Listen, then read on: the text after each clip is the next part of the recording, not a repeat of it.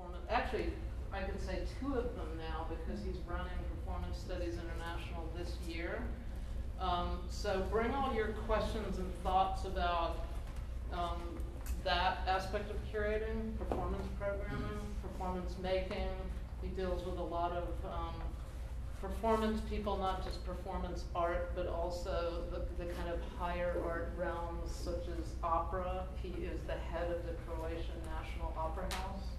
So if you have questions about that kind of job, I mean, anything you want to bring to the seminar or to the talk, please do so. And you might think of, I don't know if you're doing this in the seminar, but you might think of going on Performance Studies International and taking a look at Fluid States, which is the 2015 series of events that he really masterminded.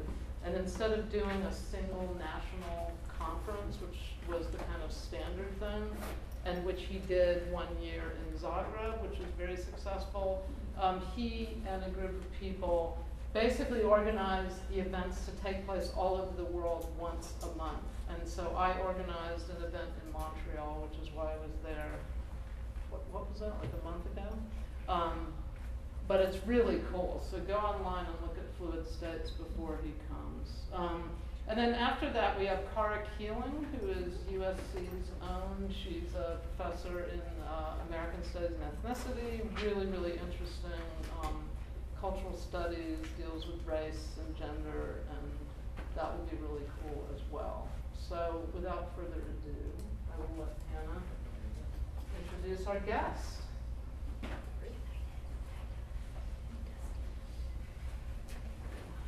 going to read off my... It's okay. Is it okay to be over here? Okay. In Gary, Indiana's A Significant Loss of Human Life, semiotext about the author reads, hailed by The Guardian as one of the most important chroniclers of modern psyche, Gary, Indiana is the author of the darkly satirical trilogy set in Southern California during the late 1990s. Resentment, Depraved Indifference, and 3-Month Fever. He's also the author of 2 collections of essays, Utopia's Debris and Let It Bleed. Gary, Indiana is a novelist, playwright, theater director, actor, and visual artist who has been making work since the late 1970s.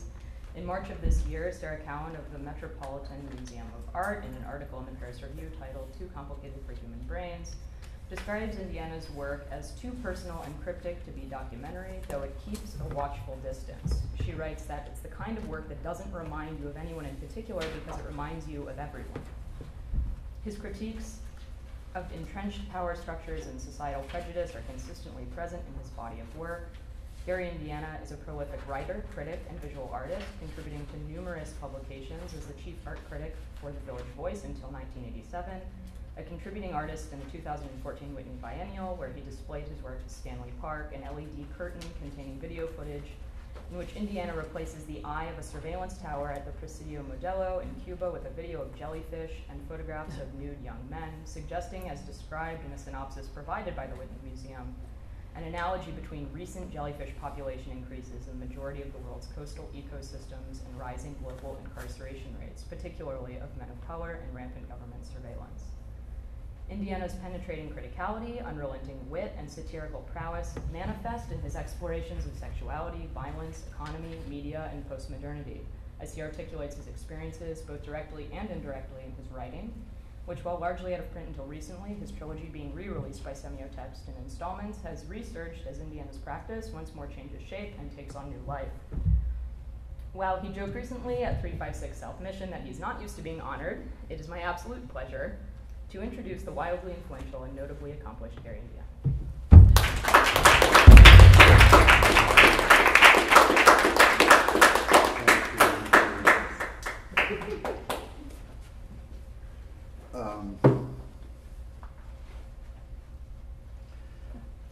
Yeah, it's true. I'm not used to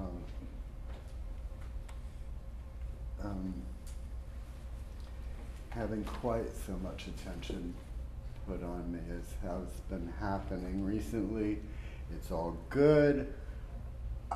I love it, but it's weird. Just weird. Because I think that, you get used to a certain kind of abjection over a period of decades, and it becomes sort of your comfort zone almost. And then when that's taken away from you, you have to adjust to this other thing that's really hard to get your head around, and that's like acceptance or whatever. But hey, I'll take it. It's good.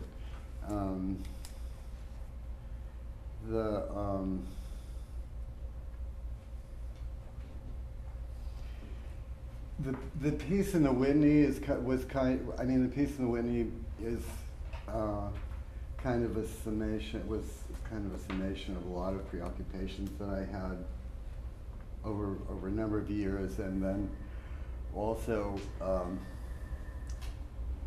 discovering these structures on the Isla de la Juventud in Cuba of these 5 prison buildings that were constructed during the Moncada dictatorship in the 20s. So there were 5 buildings that were built very much according to the schematic of Jeremy Bentham of the Panopticon, and they were used for political prisoners from 1929 right up until 1967.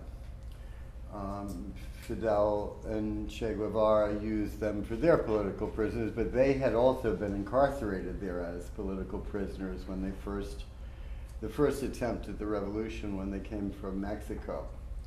And actually on the Isla de la Juventud, the boat that they came that time in is there in the town. And there was something very odd that you see in the film. I'm not going to show it now because I think you've all seen it or something. But anyway, in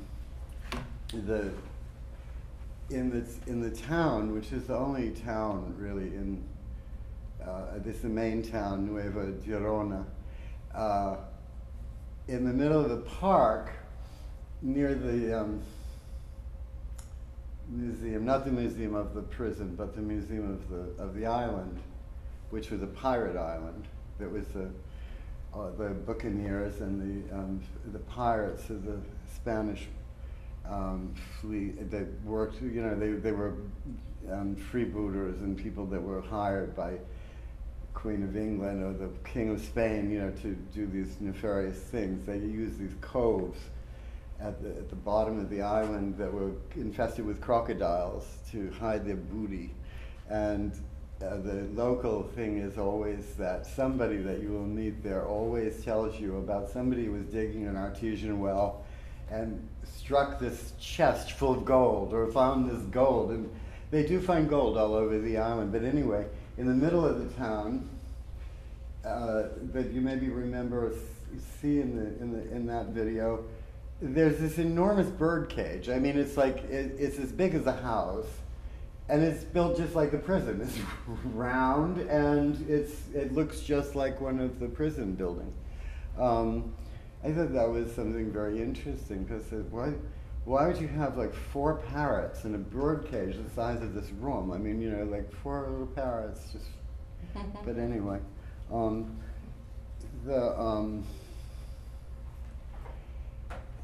the thing about of course, now we don't need a panopticon. I mean, now they don't, or the powers that be don't need a panopticon. They can see everything we do very easily and very disconcertingly. I think yesterday I was, you know, like I have one of these stupid phones that when you plug it into your computer, it reproduces all this stuff, puts all this information on your phone, like if there's one single email address in there somewhere, or one phone number, it makes a new contact, and when you go through contacts, it like takes 3 days to run through them after a while, and then when I shut the phone off, when I turned the phone on again, there was an email from a company that helps you sort out your contacts on your phone. Like instantly, there was this thing. Okay, I just managed to I just seem to have managed to have not. Wait a minute. I know. Okay, this one. I thought maybe we could just to. Does this come up on the there? Let me just I thought maybe if we could just have 5 minutes of contemplation. I'll just show you. This is one of a series of things. They're obviously derived from the Warhol screen test. I'm remaking them, let's say. But There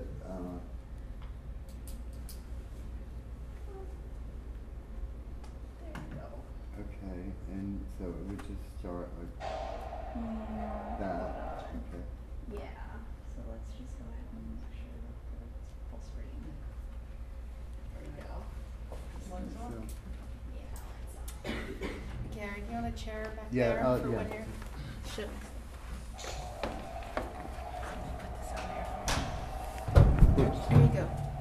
Oh. oh, you put the chair back.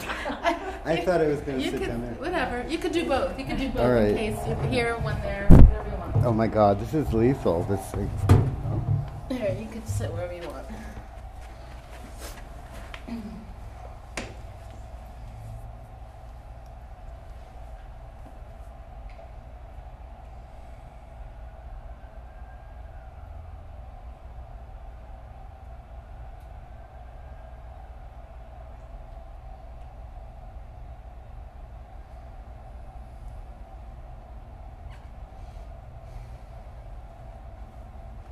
I want to see it from in front.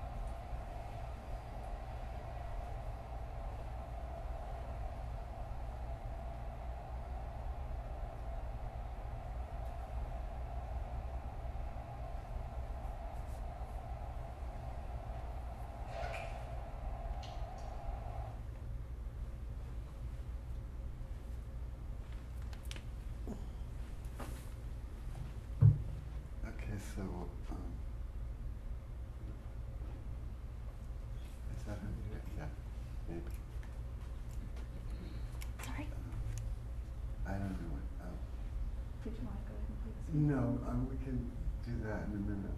Okay. I'll go ahead and turn this. Should I just turn it Yeah. off? Okay. The lights? Yeah. We could leave it on. Okay. Okay. So,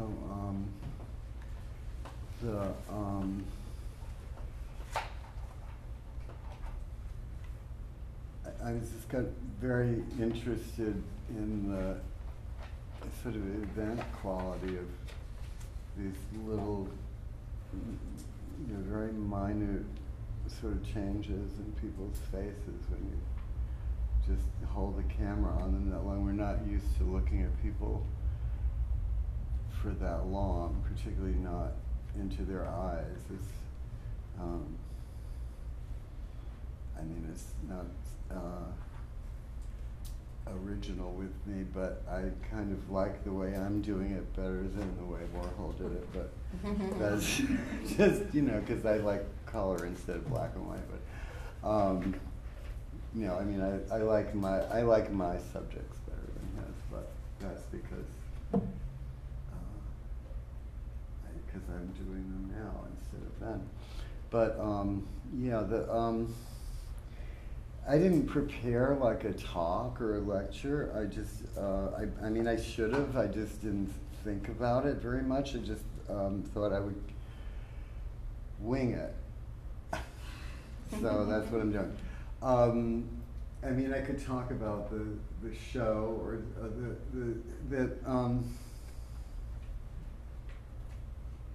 it's weird to, it's like a weird thing in this. I'm not saying it's particular to this country because it's actually pretty widespread that you're supposed to do one thing in your life. If you're Britney Spears, you're supposed to do that. If you're Jonathan Franzen, you're supposed to do that. If you're this, that, you're supposed to do one thing. I don't do just one thing. I do a lot of different things. Mostly have been known as a writer because I didn't care to show any of this work for 30 years. I had a big show. Well, you know what? This is really bad luck to talk about, but I had a big show in New York in 2002, and then the gallery director died immediately afterwards. I was supposed to do a show here with Giovanni from China Art Objects, and he came to New York, and we were going to talk about it, and then he died. I'm now represented by a gallery in New York where the owner has cancer, and has sort of stepped away from. See, I feel like I'm hoping I'm not bringing bad luck with me everywhere, but after the show that I did with Colin Deland, and after he died, a lot of people came around that wanted to represent me, but they all said, well, how do you want to,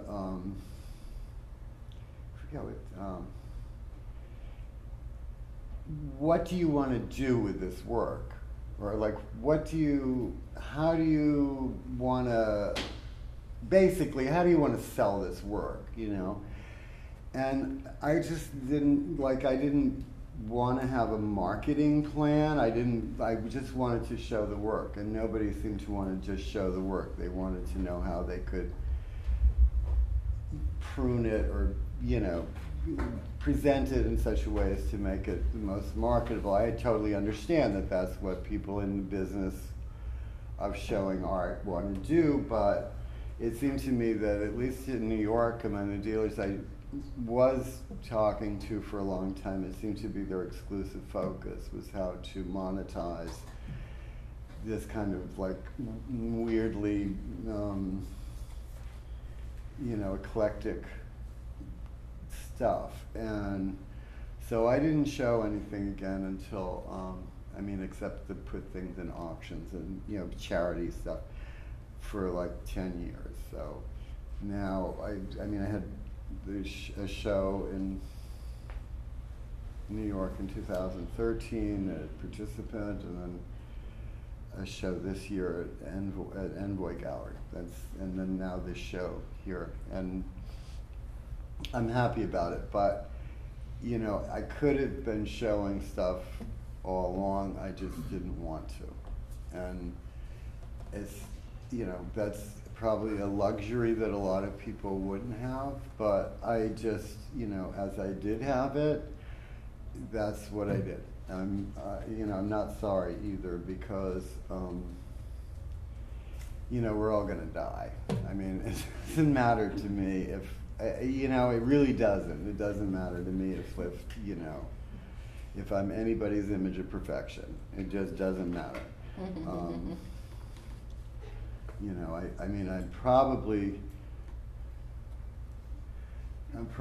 kind of, what, do you have a question? I do have a question about the screen test. Yeah. It seemed like there was this moment where he relaxes, and there's something that transforms in him, and I feel like I looked down and one mood was going on, and I looked back up, and I was looking at a different person, like I had more access to him, like he changed along the way, and I was wondering if that was the case, if you saw that often in them. Well, I mean, it's really interesting that everybody sees something going on inside of a person without knowing what it is in this situation. I mean, I don't really know what was going on in Oliver's head at the time, or,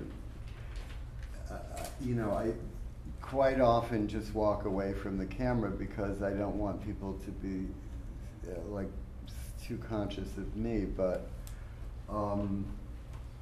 I think that 5 minutes is a very long time, and people, you know, we don't think of it as a long time, but if you have a camera on you for 5 minutes, it's a long time.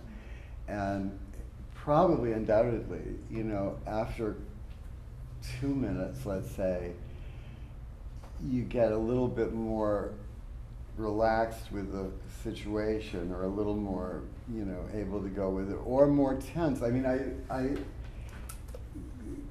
shot a really extraordinary one the other day with somebody whose face did not move.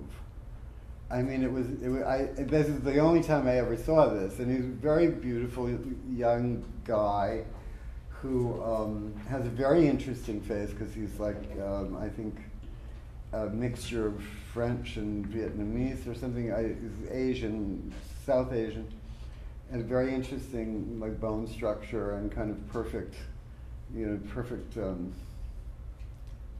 mean, his head is sort of perfectly shaped, and he didn't move. I mean, he looked directly in the camera and he didn't move. He may have blinked a couple of times, but there was otherwise no other movement. And I mean, it was amazing. Because at a certain point I thought, did I just like take a still photo and think I had a video going? But then, I mean, everybody does something a little different. I mean, there's one in the show at the gallery. The guy just chewed gum through the whole thing, and I mean, it's the only part of it was his mouth moving, and it was sort of wonderful. I mean, it made you really notice everything about, like, because the few moments where he would stop chewing this gum had this like earth-shaking quality of I don't know what. And they're just like but they're revelatory. I mean, in one way or another, they just are. They just show you something that you wouldn't see otherwise in people, I think. With Oliver, I don't know. I mean, like he's very easygoing, and he's also, I think, you know, very obliging. He would, you know, wanted to do that. I asked him to do it. He was perfectly willing to do it, and I don't think he was particularly nervous about being on camera, but it may have been disconcerting to suddenly realize, oh, I can't move for 5 minutes. You know, that might have been operating there. because you think 5 minutes is just going to go, you know, and then suddenly it's interminable because it just goes on and on and on, and they can't, you know, break character or whatever because you have to stay in the frame. Did you offer them any direction, any particular direction? Generally, no. If people, I just say, you know, just make sure you don't go out of frame. I mean, you know, if somebody asks if they should look in the camera, I just say, you know, not necessarily. You do what you want to do, you know. You know, I mean, obviously within reason. I mean, if somebody was, I don't know, mugging or whatever, I would probably stop it, you know. But I mean, it's like sitting for a still photo, but sitting for a really, really long time. And I think, like, in some of them, you can see that the person is, you know, really lost in his private thoughts and wanting maybe to do something else or to leave the room, or, you know, there's a kind of, or just really not even thinking about the fact that the camera is there. There's one like that where the guy seems actually unaware of the fact that he's being filmed, although he's obviously knows it, but he just is somewhere else in his head. Anyway, I mean, that's one type of thing that's in the show. I think a lot of people here have already seen the show, so I don't probably need to explain what's in it. But this is one of a series of videos that I've been doing for the past few years that are. Stanley Park is one of them. It's I mean, I started to do these back in 2004, I think, with Soap. Soap was a little more structured in a way than some of these later ones, because I had a particular idea of how to make how to make something that was connected, that was not necessarily a narrative. I mean, that was not a linear narrative, where actually it was just associative blocks of you know, just scenes that were not necessarily. I mean, Soap was connected by Soap. I mean, it was, you know, I asked people to just, you know, tell me something about your relationship to Soap, or something interesting some interesting experience you've had with Soap, or how you feel about Soap, because it, you know, it was an object that everyone has some connection to. I mean, that everybody knows and uses. So, and then all these strange things came out. You know, like one person talked about buying a bar of fake soap from a Holocaust museum that was used in the death camps. And somebody else talked about, you know, being given a gift of soap by a friend who since died. And so people got into, like, very complicated things that, you know, were sometimes emotionally very powerful for them, and sometimes just very frivolous and funny. But it was an interesting experiment, at least, because you know, as somebody that writes novels once in a while, anyway, I really kind of hate narrative. I kind of hate stories. I've had so many of them in my head and read them all the time. I mean, I love them, but I hate them also. I hate that you have to construct something that, you know, conforms to some idea of what a story is. Because to me, a story could be anything. It could be, I mean, I just read this. I'm going to make a movie of this book. There's a what is it called? I really am going to try to film this. It's like it's a novella by Juan Carlos Onetti called Goodbyes. And I was just reading it, and I suddenly realized, oh God, I could make a real narrative movie out of this, because it's all little, everything's sort of small. You know, everything's like sort of like a glance or a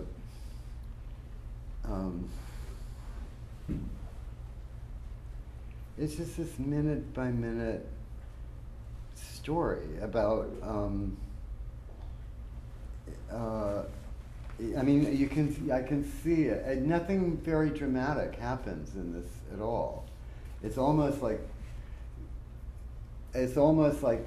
someone observing other people who are not doing anything particularly important or charged, but that he can see all these things in them or about them just from these small gestures, and the way that they cross a street, or the way that there's a man that comes into town to mail letters because he doesn't want to mail them from where he lives. He wants to come in and mail them from the post office, and so that the neighbors don't see that he picks his mail up in town, so that the neighbors don't see that he's getting these letters. And but it's all just very small details like this that I think, could become a very you know what movie I'm thinking of specifically is The Heiress, with Olivia de Havilland and Montgomery Clift, the William Wyler film, which could be a silent film. It doesn't even need any dialogue, because it's all done with light and shadow. The whole story is told in light and shadow. I mean, yeah, there's a script and there's dialogue and there's all this action, but I mean, but you don't really need words to explain it. I think that one of the things that I felt was important to me in that I kind of got from Werner Schroeder was the sense of the silent cinema as being somehow better than movies that we have now, because you could tell the story almost in pictogram. You could tell a story without telling a story. I mean, there was a story, but you didn't have to spell it out. You could, in the silent cinema, everything was done with a glance or a look or with light and shade, and not this beetling kind of prosaic middle class, kind of expository way of telling. I don't.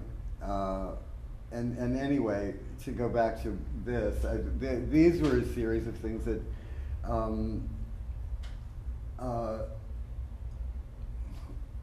were to get at something. I wanted to get at something without connecting. I just wanted to put certain things together and evoke a kind of feeling, a kind of narrative, not a narrative exactly, but a kind of associative building of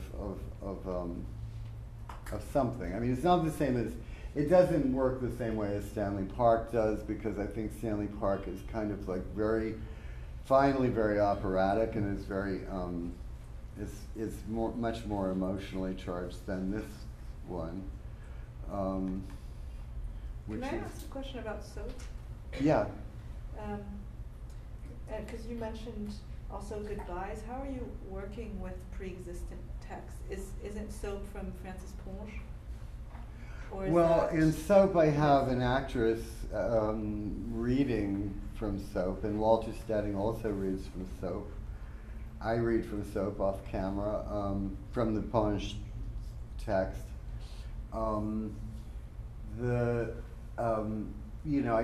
It wasn't the film wasn't illustrative of the text, but the text kind of enhanced in some ways enhanced the absurdity of the whole thing, by by restating the theme of soap in a way that like was very insistent and kind of ridiculous, you know, but it's not actually, I don't think, that ridiculous, but it's, well, I mean, it is kind of ridiculous. I mean, because compared to a normal thing where you'd be telling you know, like a linear story, I mean, it's almost a joke, but so Ponge sort of figured into it. I used Ponge to kind of prop up the whole thing a little bit, or to give it some. I wanted them to be connected. I loved that book very much, and I wanted them to be connected. I mean, I couldn't make a movie of soap, but there, you know, part of that book is kind of a radio play. You could have, I mean, you could make a movie out of it, I guess. I mean, it would be kind of weird, but yeah. Well, it's interesting because it's also about the dissolution of the object, soap, because you soap and it bubbles, and then eventually at the end of the book, the soap has been used up. But that is a narrative format of the bubble that is associated to other bubbles without any kind of narrative. Absolutely. Structure. Yeah, I mean, I had thought about making a sequel. Soap the sequel? Soap 2. No, because I shot a lot of stuff after I finished it that I would have liked to have included in it, but because it was not, I mean, it was an old-timey video format, and I didn't want to work in that format anymore, and I didn't want to keep, you know, working on something that was in that format, so I just kind of left the stuff. I mean, we got some interesting stuff, but, you know, I mean, also, I have to say, it's sort of crudely done, the whole thing, so I didn't want to, you know, I wanted to move on to be a little bit more polished, but this isn't actually that much more polished than soap. But I'll show you this. This is like the, is that the right size? It's the right size, right? We can turn up maybe the lights, and I'll just run this. I don't know how long this is, but anyway, this is. There's another one that I was hoping to get done in the show, but I couldn't finish it in time. It's much more. It's about work, and I'll show that sometime, I hope, out here. It's people talking about their jobs or what they've done for a living, and it's kind of interesting. I have a whole slew of people who do really different things from one another, just talking about work. But this is kind of not about anything except a kind of mental trip.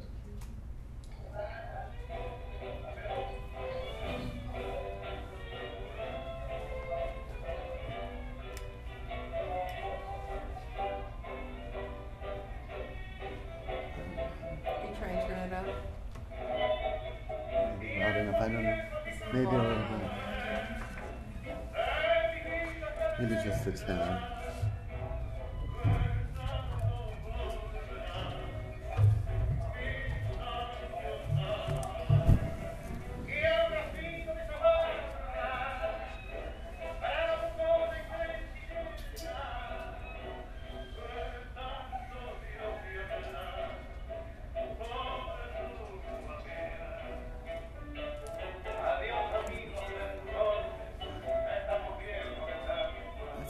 That's fine.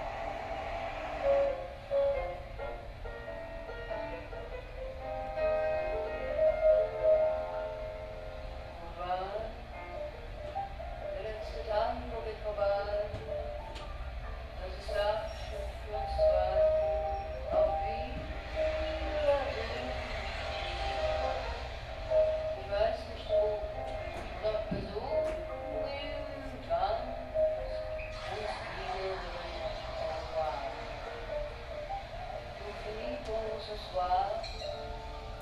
Notre histoire est sans espoir. Merci et au revoir. Finito, arrivederci. On se téléphonera. Maintenant, dansons la fin de ce tango et repartons seul à zéro. En fine origine. Deux pas en avant, trois pas en arrière. En avant, en arrière, en avant, en arrière. On ne sait plus se plaire. En arrière, en avant, en arrière, en avant. Autant dans n'importe le vent.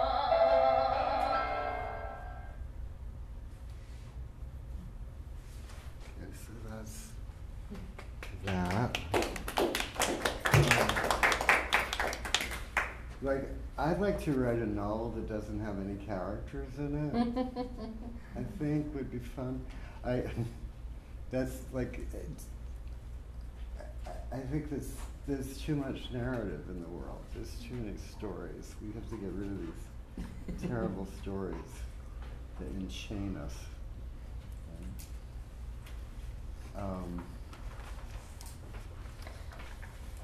So actually, I think that's it. That's my tip-top my presentation.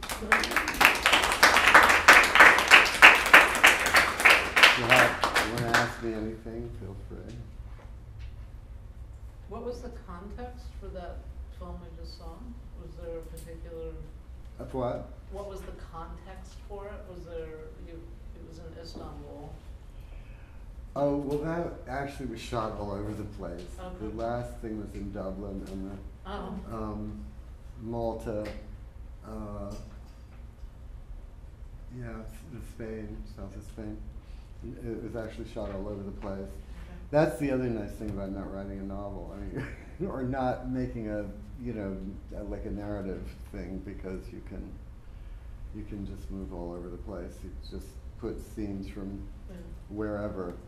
And how do you generally show that? Do you screen it in kind of artist film context? Well, yeah, and, in gallery. I mean, it's not, I mean, I'm not going to put it like, I don't know. I could send it to, if it was 10 minutes longer, I could put it in the film festival. But Barbet Schroeder was reproaching me not too long ago. He said, everything that you do, it comes out to either 48 minutes or 39 minutes. Why don't you do something this 120 minutes so you have a feature? Because, I just somehow, they dictate their own, thing. Oh yeah, the tilted, the shot where there's a superimposition of the train going by in the tilted kind of thing. That's the Francis Bacon studio in Dublin, the doorway of the Francis Bacon studio, where they've recreated piece of lint by piece of lint the entire Francis Bacon studio. Is quite an amazing thing.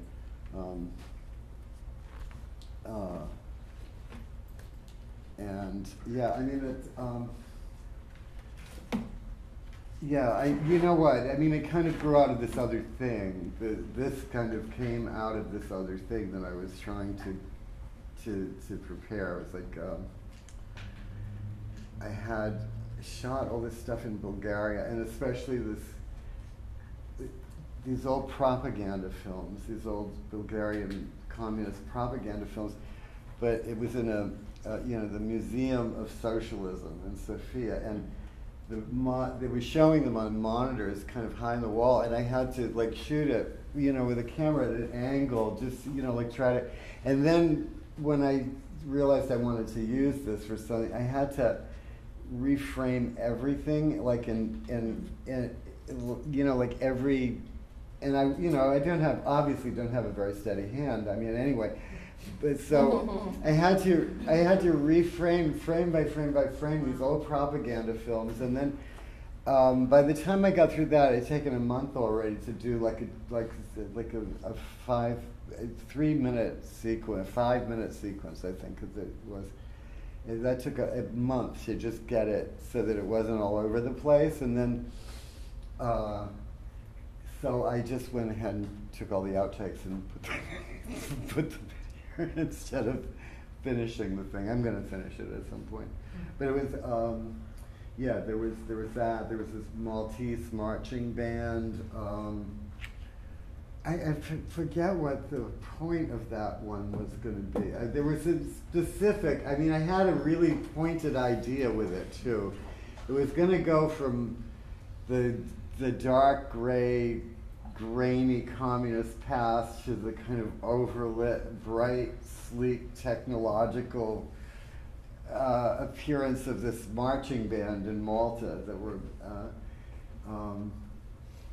and I forget what else. I mean, it's somewhere in a timeline. I don't know where I put it, but I it didn't happen yet. So this I did this that one instead. And then there's this one of work. I have a restore. Somebody restored the Tiffany Louis Tiffany windows in this church in Manhattan, and somebody worked in a magazine warehouse at one point. Oh gosh. Oh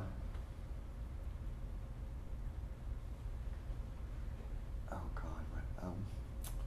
I'm forgetting because things just go in my head. I have like 4 or 5 different really interesting people, and then some more lined up, but.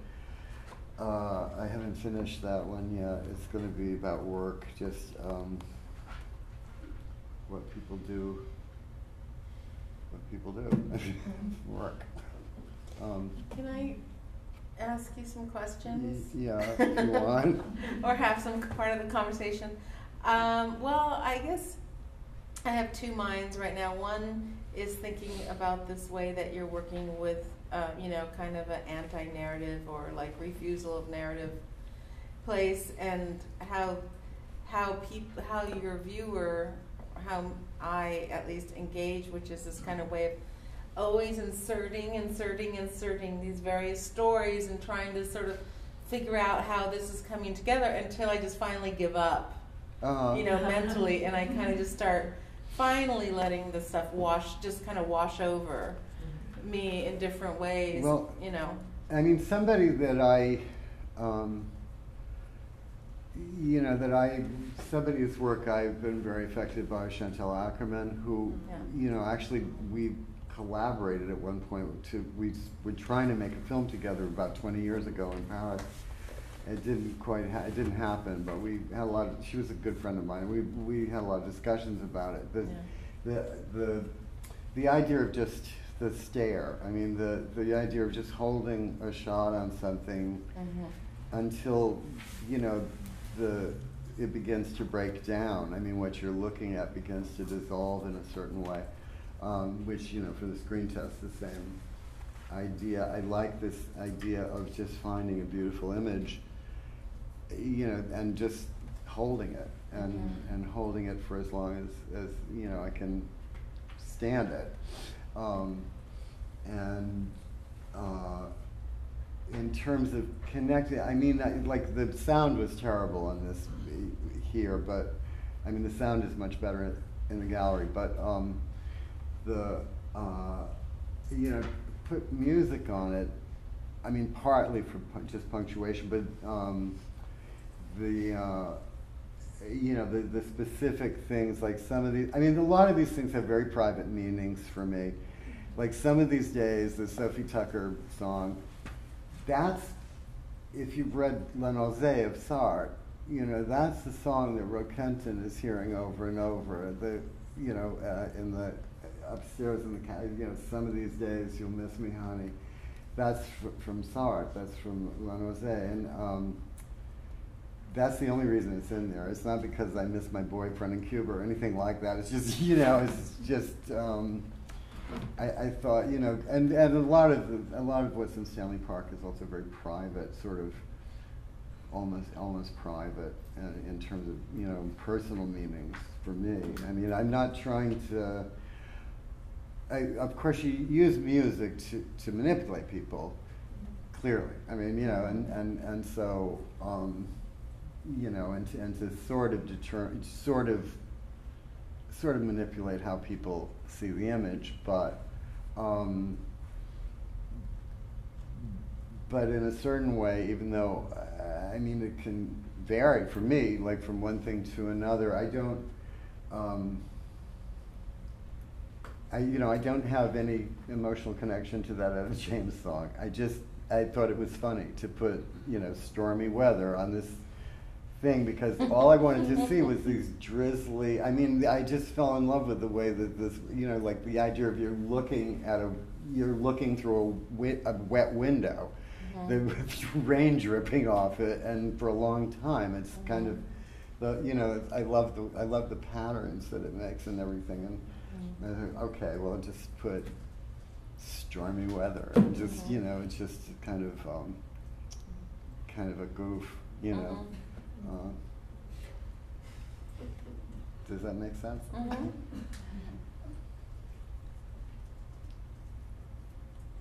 I mean, you know, I'm not a great cinematographer. I'm not a great photographer. But I think I do. I'm a good image maker. I think I can say that.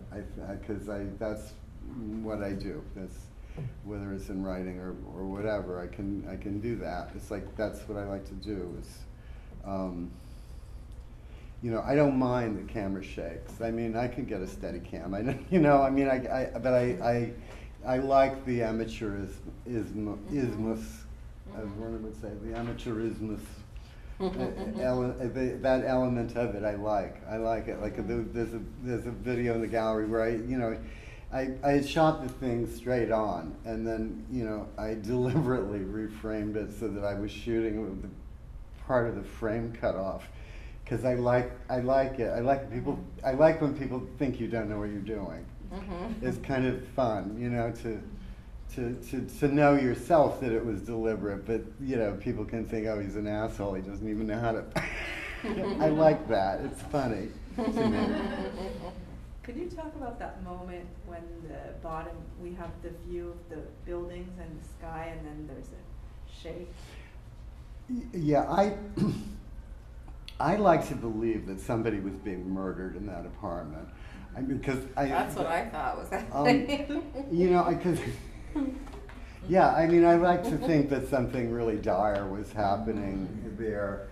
Yeah, I mean, that was in Budapest. That was I rented an apartment in Budapest, and it happened to be, you know, in this sort of courtyard of this, you know, there were apartments all around this. They weren't all connected. They were, but I mean, it wasn't all one building. But there were that apartment that was across from my balcony, and so yeah. I mean, I just saw something going on. Somebody with like an iPad or something standing in the doorway. If you notice that. Light, and I just kept shooting because I thought something weird is going on in there, but I couldn't see. I mean, that's as good as I could see. I couldn't see it any more clearly than that. Yeah, I mean, I you know, I don't know what was going on in there. No, I put the music on to give it a little Hitchcockian tension. Yeah. Yeah. I'm interested in your process and your intention. Do you just walk around with a camera and shoot things that are interesting to you and then like come back and put them together like in a Jonas Mekas kind of way? How does that, how do you decide to edit? And how or do you have a big file with all of these I have beautiful millions shots? of, I mean, 40 million hours of footage of one thing and another. I mean, I don't just walk around with a camera. In fact, I hate walking around with a camera. I hate holding a camera. I hate anybody seeing me with a camera. Kind of shameful, yeah. Well, you know, the thing is Touristic. that, I mean, the ideal thing for me would be to have that Harvey Keitel thing from that film with Rami Schneider where the eyeballs just film everything, because then people don't see that you have a camera. I mean, the main thing with what I do is that people shouldn't know that you're doing this. I mean, they shouldn't see it because, you know, obviously once somebody sees the camera, they react to it in some way. And, you know, as a result, I have like about 4 million photographs of people that I've photographed from overhead balconies. Just like, I mean, it actually is really interesting. I mean, they look really interesting from overhead. But yeah, I really hate taking a camera out. I very rarely, I mean, I end up with a lot of stuff anyway, because like some of these things, some of those things, obviously I was alone. I didn't have to worry about anybody observing me. Yeah, that's what I found myself. There was a point, I think I got to the breaking point, which was actually, for me, that was actually right before then stormy weather came on. Uh-huh. You know, so it was like then suddenly stormy weather actually organized things. But, you know, right before that, I found myself thinking, it was like he must be alone when he's filming these things. Like, and whether or not you were like that, I found, because it's so everything's so discreetly filmed. You know, that's one of the things you feel is like that. It's like not that you're spying on people, but that the camera's presence in the scene, however, feels extremely discreet and low key. And then I was thinking about like when, especially like as a writer, like and just like the way one works as a writer, you're often alone a lot, and there's so much of what is happening feels unrecorded because you're not with anyone who's witnessing it with you. So like something fun. Yeah, you no, know? exactly. I Yeah. mean, a lot of Stanley Park actually is about being alone. I mean, it's and this is about being alone. There's a really strong feeling. I had, when I was filming in the prison buildings, I had to do everything by my boyfriend was there. We had another person there. They wouldn't go into those structures because they were terrified, and I was terrified. But I had to do it. I mean, because the walkways that were crumbling and the staircases were crumbling. I mean, it was really dangerous to do it. But I said, okay, I have to shoot this, and I did. But nobody would go with me. But at least there was people there that if I had fallen from the top thing, they would have, you know, Would have cleaned up your body. would have cleaned me up, or would pick me up, scoop me up. But yeah, but a lot of Stanley Park, which I just shot alone. I was alone somewhere. I was alone in Vancouver and Stanley Park, and alone in where else is that? Where was that crumbling building? Where was the crumbling building? Oh, the Presidio. No, not in this. In Stanley Park, the Oh. things that were shot in the Presidio Modelo, the model prison Oh, right. in Cuba. That was those buildings were left to crumble. I mean, they were left to the elements. They preserved some of the structures in the complex. One is a kind of museum of the place, but the actual Bentham structures, there are 5 of them. I shot in all 5 of them. If you see the film, a lot of people can't tell that, but you can tell because the guard tower in the center is different in each one, slightly different. But the structures themselves were abandoned. Were just left to the elements. They're going to eventually just collapse. But yeah, I mean, you know, a lot of it is about being alone. I mean, and loneliness, and about missing someone, missing.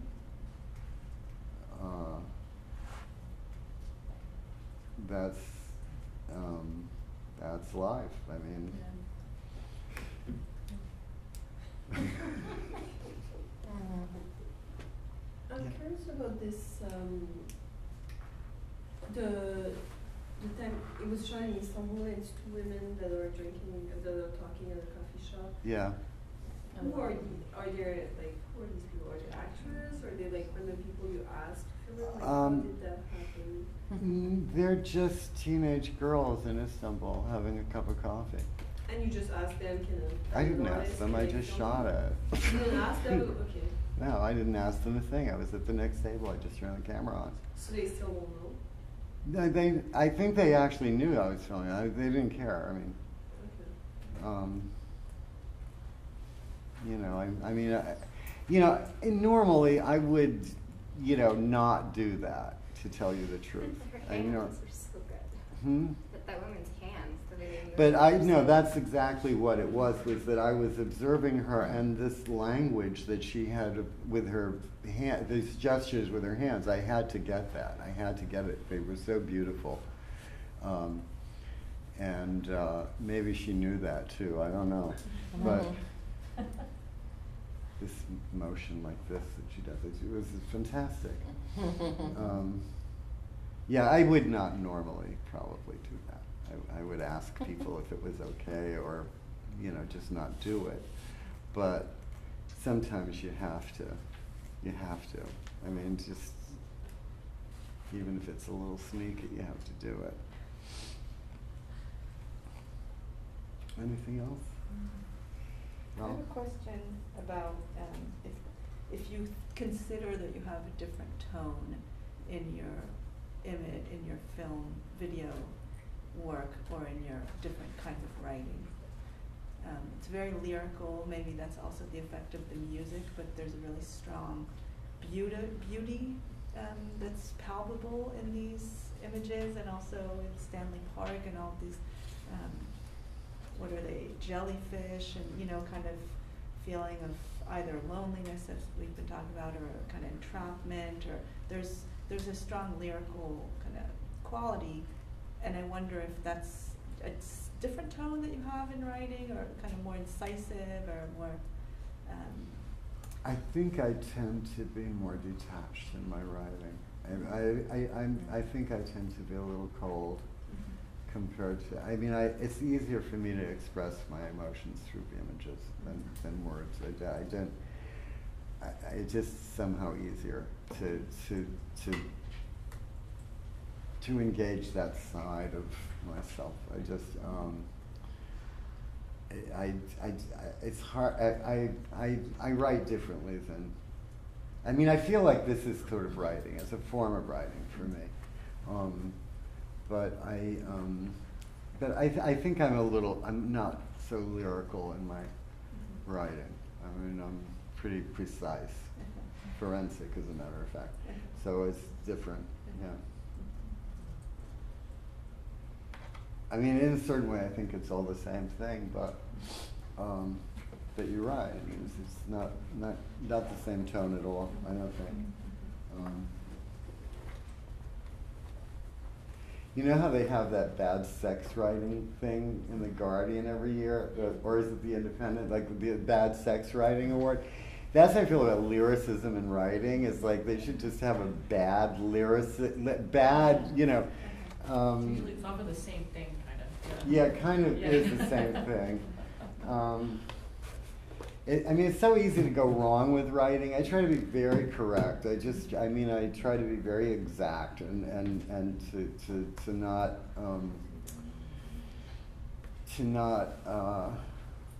I can just do things with a camera that I can't do with a pencil. So that's it. Thank you. Thank you. Thank you.